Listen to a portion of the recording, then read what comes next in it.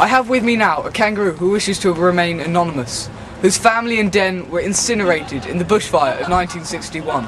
Settling down with the joys and the wife, when it suddenly felt very hot. I asked my eldest son if he had farted and he naturally declined. I hopped outside and was horrified to see a flaming wall hurtling towards us. I had no time. It was rush outside to warn the others and die in the process, or hop to it and get out of there. It was a sad, sad day. I wish I was dead. We feel very sorry for you. The next disaster is one that anyone who's seen any of the With Kyley videos knows is close to my producer's heart: volcanoes. As I mentioned before, Oceania is a major point along the Pacific Ring of Fire, with volcanoes scattered throughout the continent. One of these volcanoes is on the island nation of New Zealand. Kyley, come. I will show you the way to Middle Earth. I mean New Zealand.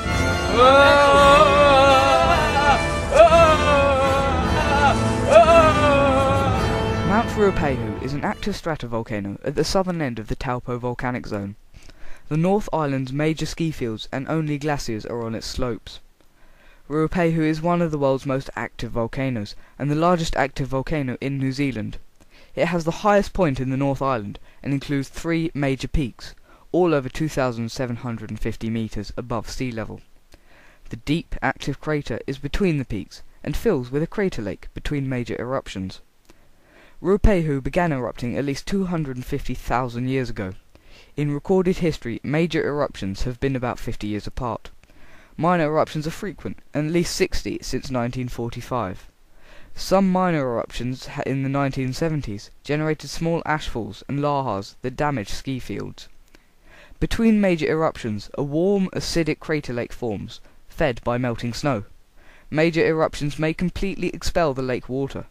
Where a major eruption has deposited a tephra dam across the lake's outlet, the dam may collapse after the lake has refilled and risen above the level of its normal outlet, the outrush of water causing a large lahar. In 2000, the Laws system was installed on the mountain to detect such a collapse and alert the relevant authorities. Spectacular eruptions have occurred around Mount Ruapehu, particularly in 1995 and 1996. Recently, there has been increased volcanic activity, with greater temperatures in the crater bowl and more eruptions. Several lahars were observed around the mountain from September the 18th to September the 25th, 1995. This indicates that the crater lake is being emptied by eruptions. The Department of Conservation immediately leapt into action and sent out a hazard warning, warning everybody to keep off the mountain, effectively ending the ski season. The eruption cloud disrupted air travel, closing many airports and closing the entire North Island airspace. Another, smaller eruption phase began on the morning of June the 17th, 1996. The mountain was closed to visitors and the ski fields were closed for the season, this time before they'd even opened. Weather conditions can be changeable over the day, and mountain visitors are advised to be prepared and carry basic survival equipment. Although severe weather is unusual and generally forecast, it has claimed several lives over the years, including a party of soldiers undergoing winter survival training in 1990.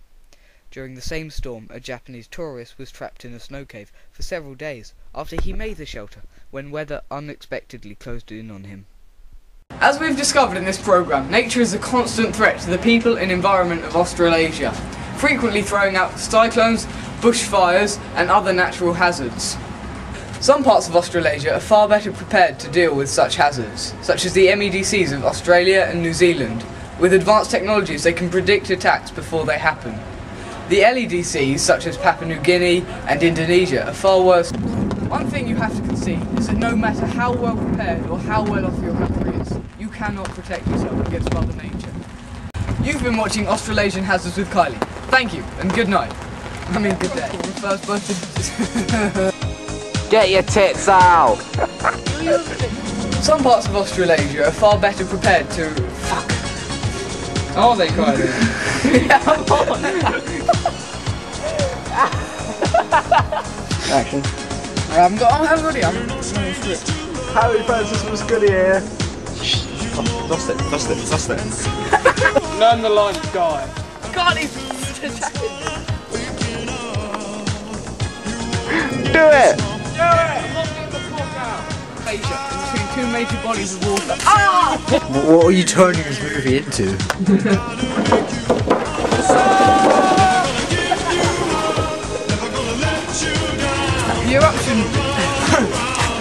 eruption impacted an aircraft, closing many airports and causing the entire North Atlantic.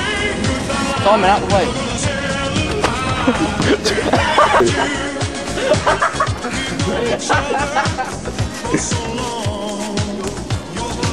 Spectacular eruptions have occurred around Mount Ruapehu, particularly in 95 and 96. Then the system will eventually weaken and disappear. Don't mean disappear! When a fire going downhill meets the flat, the height of the flames may quadruple and may quadruple. Yeah, me.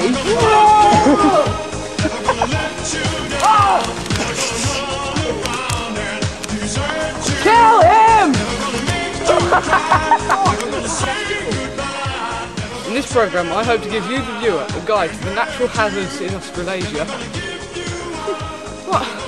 You can't stop laughing! Stop laughing! What? Wait, I was doing this. Kyley is the most experienced weather presenter we could find. Here he is, explaining something else to do with weather. Why are you filming me? What are you gonna do? Why are you... You're just wasting battery, man! Come on, who you think...